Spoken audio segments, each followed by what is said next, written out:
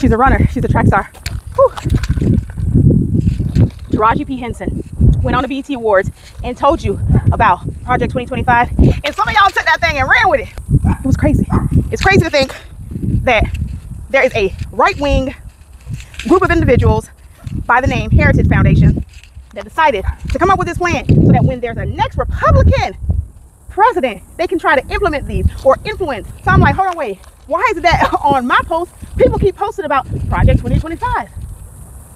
Do you think it's linked to Donald J. Trump? Is that why? After intense research, not really, going to these individual sites, I realized Project 2025 has nothing, trying to beat the rain, has nothing to do with Donald J. Trump. But you know what does have to do with Donald J. Trump? His own agenda, Agenda 47, right here. Agenda 47, highlighting all the Donald, and it's on his website, everything that he has planned for this country. So go ahead and research it. And if you have questions on anything in particular, let me know and we can talk about it, because this doesn't seem as radical as you might think. The left might think it's really radical, but for conservatives like me, it's right on point. Let's discuss it and let's get out of this rain. All right, let's go.